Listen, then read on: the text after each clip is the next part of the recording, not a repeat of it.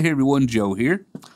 Well, I get asked quite often what size lens filter goes with my lenses. So I'm going to answer that question for you right after this.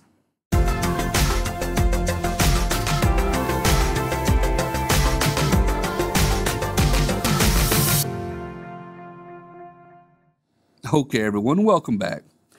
Well, I get asked quite often, hey Joe, man, I just bought these new lenses. What size filter goes on it? Well, to be quite honest with you, at one time I didn't know either. And many years ago when I first bought my first interchangeable lens camera, I had a couple of lenses that bought in the kit, and I ran out to Best Buy and I got the wrong ones. So yeah, it does happen. And here I'm going to I got a couple lenses here on my table. And each one of these, I can show you what filter size actually goes with it.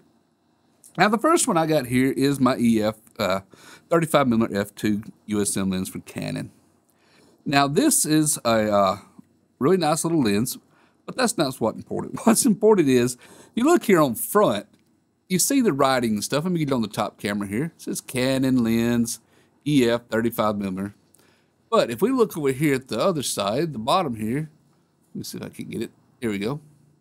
We see a little diameter sign, and it says 67mm. Okay, that tells me the lens filter for this one is a 67mm. Now, I have another little filter here. So the Kenko Zeta here, really good filters, highly recommend them. If we look here, it says Kenko Zeta ND8 wideband. That's what the W stands for. Then it says 58mm. All right. So even though this is a 35mm lens, this little filter here, this 58mm, is still too small. So as you can see, the actual focal length has nothing to do with the actual filter. Now we got another lens here. Now this is the Canon EF 85mm f 1.8. Now this is another lens I got and I've had for a very long time. As we can look, unfortunately, we don't see any writing here on front.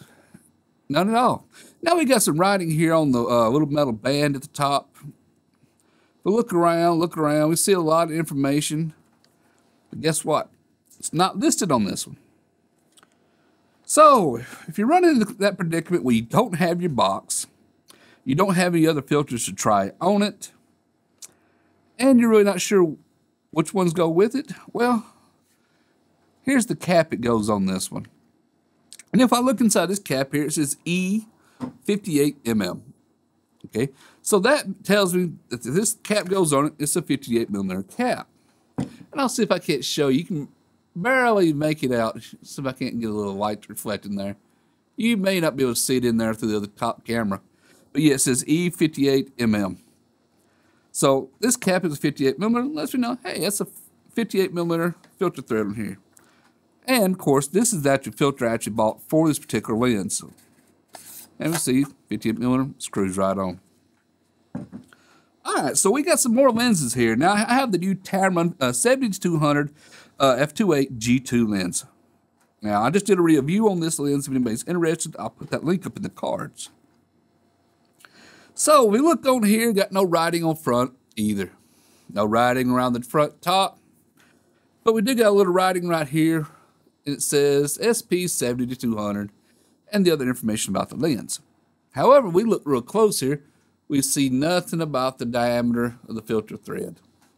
Now this particular one, I know it's a 77, but if we look here on the bottom, you can see right here, and we can see some faint gray writing. Says made in China, A025, and a diameter of 77mm. Let me see if I can get that on the camera just right.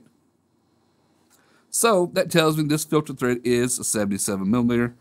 And of course it is, because I have the filter, one of my filters for it right here, a little protection filter, which can be challenging to put on. All right, I'll put that on later. So anyway, got those figured out.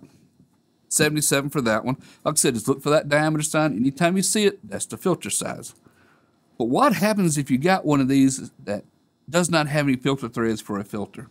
Now this is a little Rokinon 14mm, and unfortunately it's got a built-on pedal top hood, which is great, but it's got a very bulbous looking front element here on it, and well, you can't really put a filter on it. Now, some models do actually have little gel filters that drop in. As a matter of fact, even some long telephoto Canon lenses actually have where you can put let's say a 58mm or smaller filter into the actual front of the lens next to the camera and stuff to kind of help with any kind of filter issues, for like sports lenses and stuff of that nature.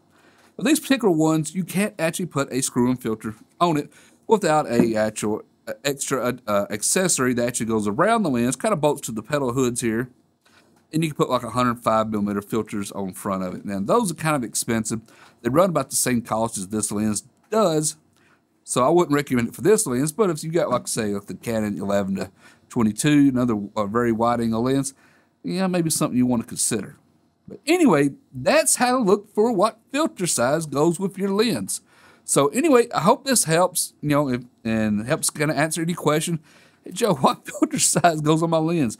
Just look for the diameter sign. You find the diameter sign, you'll know exactly what size filter it fits. But anyway, that's it for this video, everyone. I hope you like it. I hope you found it helpful. If you do, how about give me a thumbs up? Thumbs up's always highly appreciated. If you're not a subscriber to my channel yet, please take the time to subscribe. Subscribing is free. It's for you. And let you know when I release more videos.